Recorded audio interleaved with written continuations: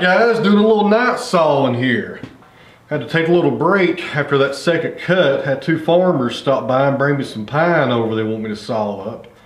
May even do a video on it. We've not showed any pine on this channel ever, I don't think.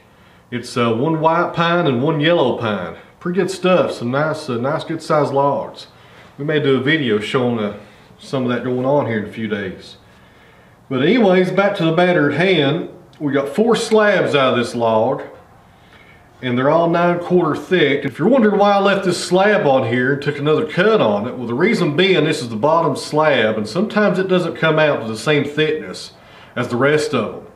So what I did was I took a measurement. It was 10/4, 2.5 inches thick. It needed about a 1/4 inch took off.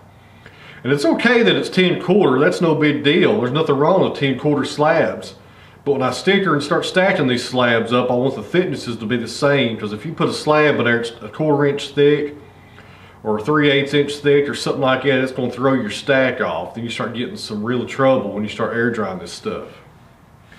But that's what we did. I do that a lot. I don't always show that on camera, but I always make sure this final slab is the same thickness as everything else I've cut.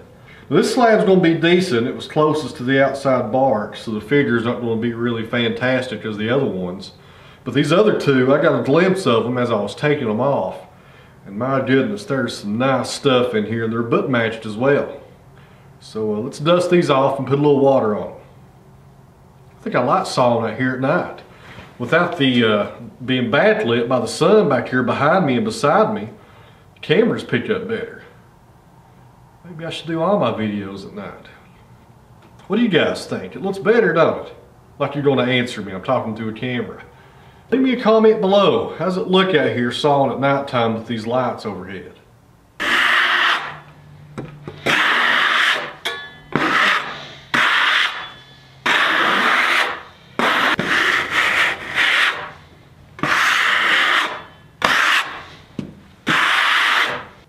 We got a double crotch on this second one, guys. We have crotch out here at the bottom as well as the top.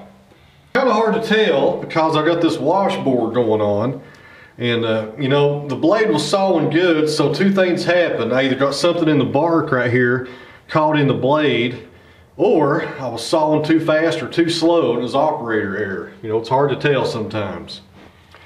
But anyways guys, it will show it better when we throw some water on it, but we got some nice crotch figure right here as well. And this makes this slab just twice as good. Also guys, you talked about doing a comparison. Well, this is a great example. You know, before I left to go unload that pine out of the truck, this right here was what was on top of the log left over. And I was gone for about 2 hours, and that gave this log enough time to turn that natural walnut color. This one was freshly sawn just a few minutes ago. And it will turn that color eventually, but this is a great example of the contrast between the two. This is what it will end up looking like, and this is what it looks like fresh off the mill.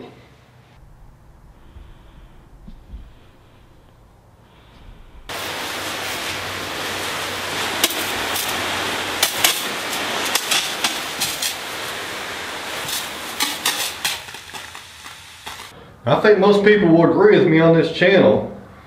This one right here is hard to beat. That's about as good as it gets on crotch walnut. That's perfect right there, just outstanding.